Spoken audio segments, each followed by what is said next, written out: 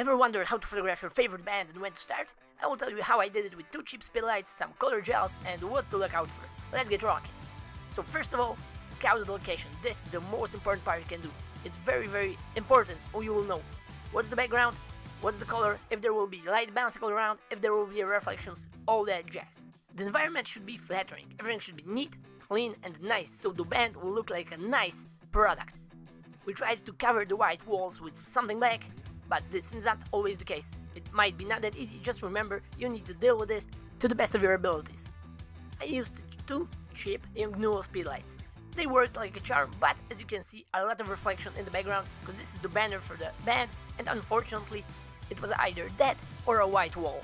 Definitely this is the better case. You can try to angle the speedlights so there won't be any reflections in the lens. Okay, portraits. Every band member is a different person. Try and play to their strengths and what they like. For example, you can find a posture from a movie or a film that will work. Try something else. Different shots, normal shots. Go with something crazy. Those are artists after all, they will enjoy it. Each of them have their own liking and their own idea for a great portrait. Just ask them, it will be a lot easier, they will be happy you asked them. A nice idea is to shoot every band member one after another. They could for example use this on Instagram, and remember, you can leave some space, like rule of thirds, the basic, so you can either slap a logo or add some concert information, something especially for the social media. We had some LED panels and I used umbrellas, silver ones, with suits.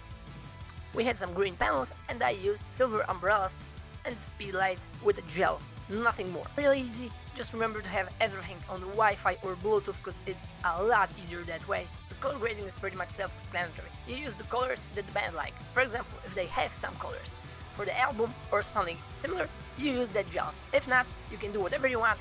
Hard, harsh colors are always the best for some rock, metal bands. Regular images are fun, but they are not that fun. It's always nice to have this magical color that will just give and take the attention from you, and you will see this right away in your social media. Orton effect, filters, anything you like. Also, you can add it, try it. If someone wants this, just go crazy and don't be afraid. You will eventually do, like Barbara says, a happy mistake. And that's it.